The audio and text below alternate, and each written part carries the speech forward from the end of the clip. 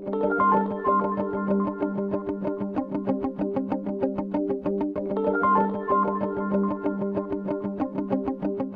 fellow Sudokans, and welcome to Zen and the Art of the Guardian Sudoku puzzle.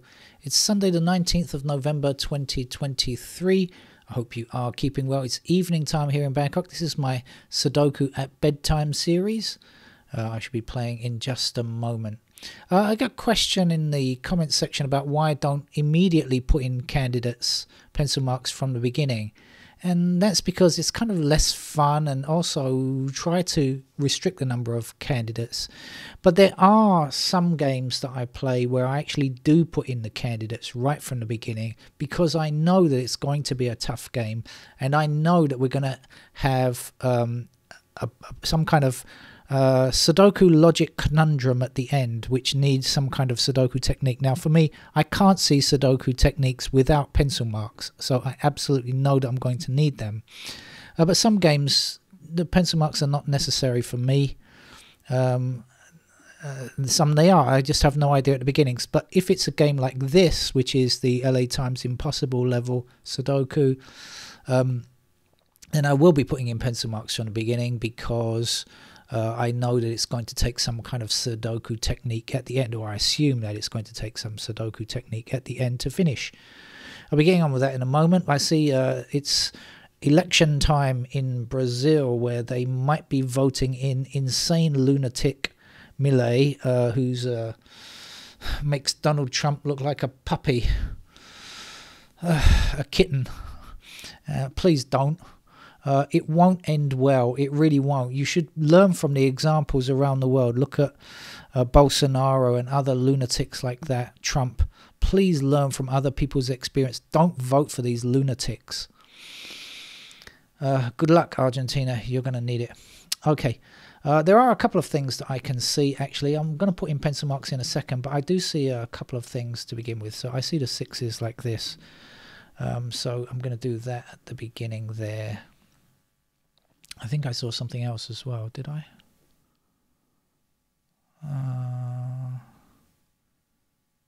Weird, I thought I saw something there.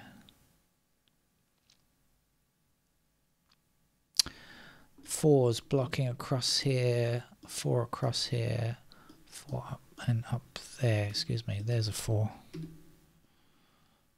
There's 4 across here and down here as well. There's a 4.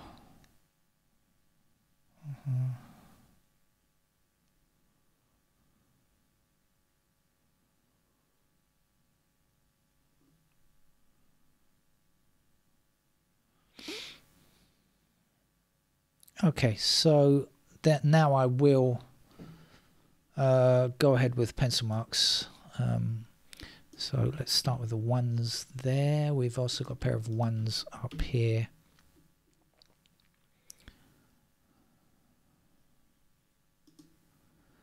Twos are a pair down here.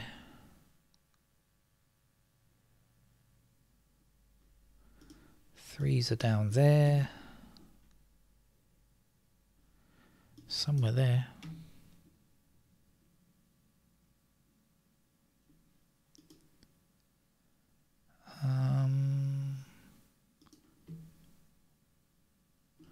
We've got 4 blocking down here and 4 across here, so 4's in those squares there. Now 4 blocking across and across here and up and down there, so that will be a 4. Got 4's down here. Pair of 5's down here.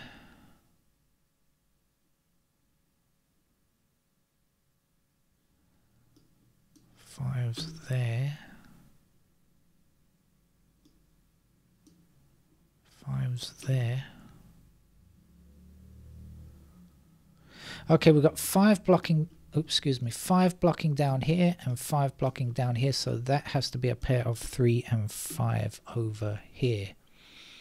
Okay. 6's are up there.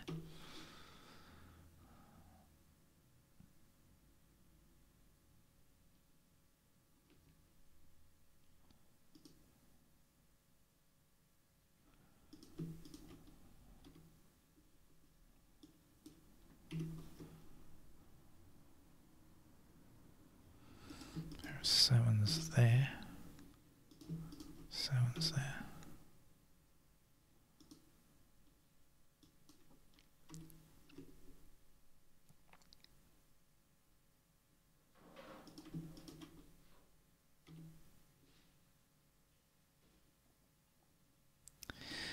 Eight's blocking across here and an 8 down there, so that will be our 8. This will be our 1.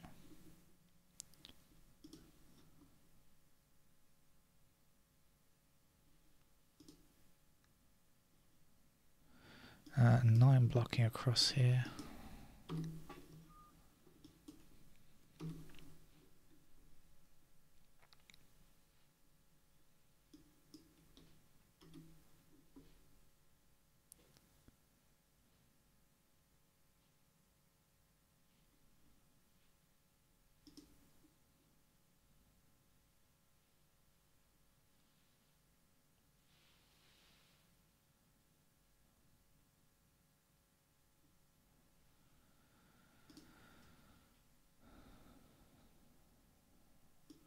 Twos in those squares.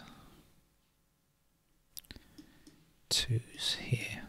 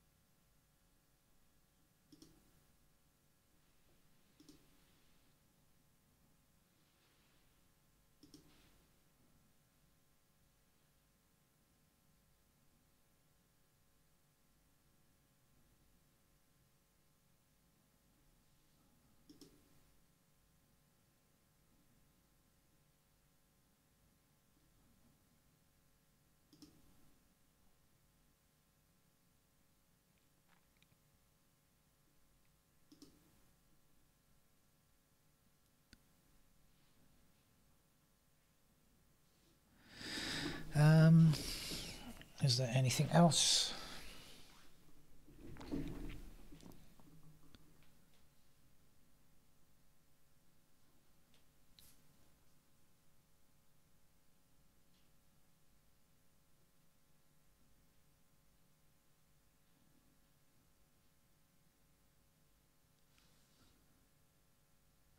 Oh yeah, look, we've got 8 here. That can't be 8. That is 8. That's a 7.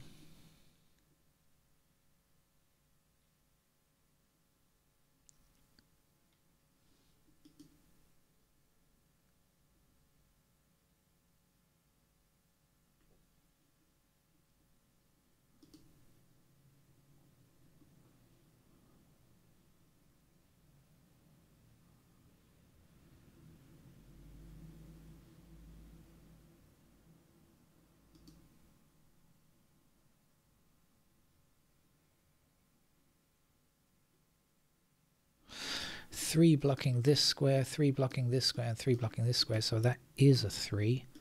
Let's get rid of those candidate 3's.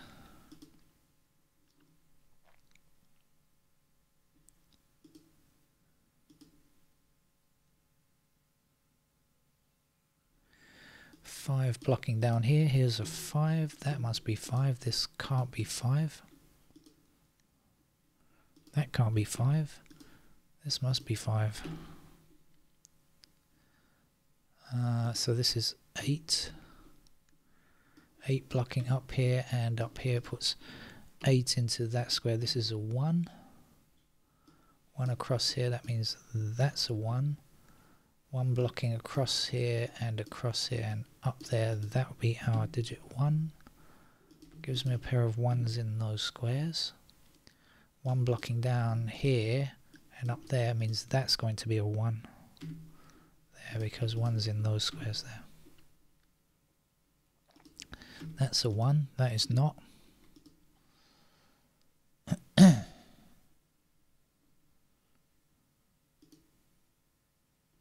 Here's our 2.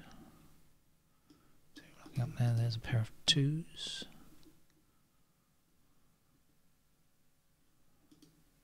This is a 2. We've got 2 across here and 2 across here like this. There's our 2.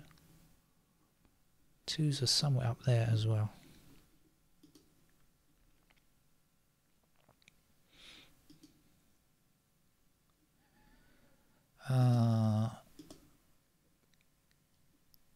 Any more on 2s?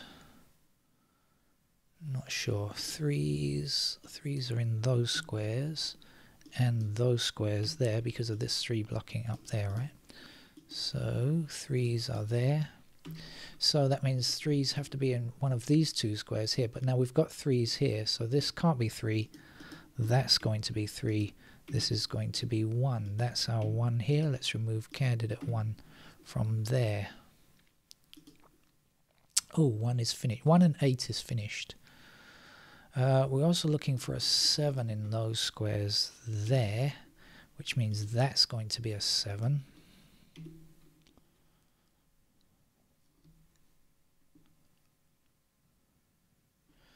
Missing number down here is 6. Oh, my cat sounds annoyed. Looking for attention again. 6 blocks up here, that's going to be 6. This is going to be 9. And 6 is going to be in those squares.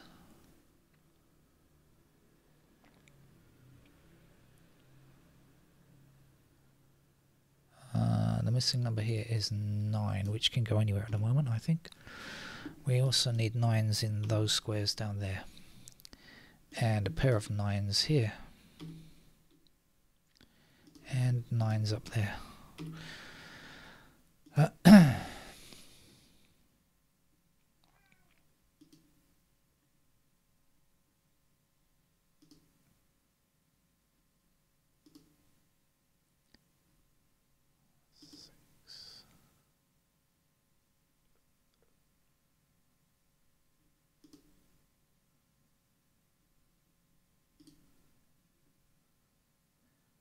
Okay, so I think we are just about done with the pair work. So there's only a couple of blocks to finish off here. So this is done, of course. 3 numbers there. We haven't finished here. What are we looking for? 2 blocks across there like that. So we have 2 there. 1, 2, 3, 4, 5, 6, 7, 8, 9. Done. This is done. That's done. There's just this block over here, I think. What do we know about the 2s? They block up there. 3, 4, 5, 6 blocks across here. And so 6 is possible like that. 7, 8, and 9 done. So I think that's it, isn't it? So, the last few weeks I have played this game and we've had XY wings as our solution. I see quite a few pairs. Could be the same kind of thing. Could be an X-wing, I suppose. Or it could be another XY wing. Give me a chance to look around a bit. See what I can see.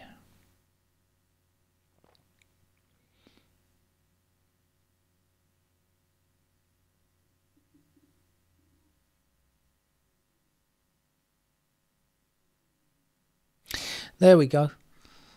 I think I'm going to start on the 9 to the 2 down here. The 2. Okay, start on the 9. Second digit's the 2. 2 down here. We've got 7.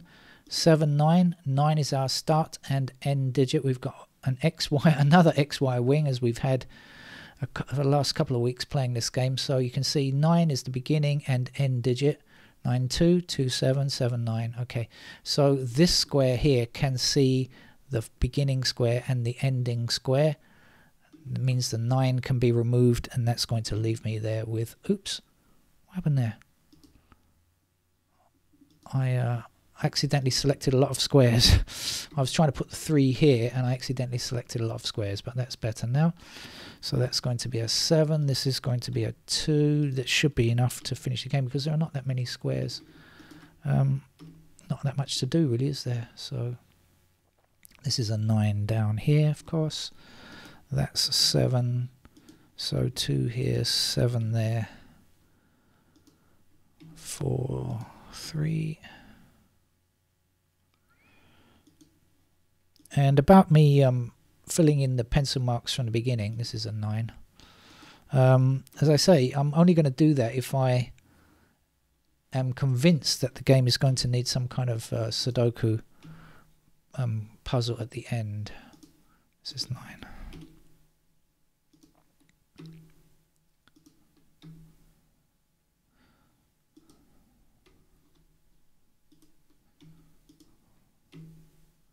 And I don't really play these games to do them as quickly as possible. I play the games for fun, really, and it takes as long as it takes. But the only thing I shouldn't do is, if the games are too short, right, if they're over too quickly, YouTube will penalize my videos. They won't be promoted at all. So there's a kind of sweet spot. If the games are too short, they won't really appear on YouTube.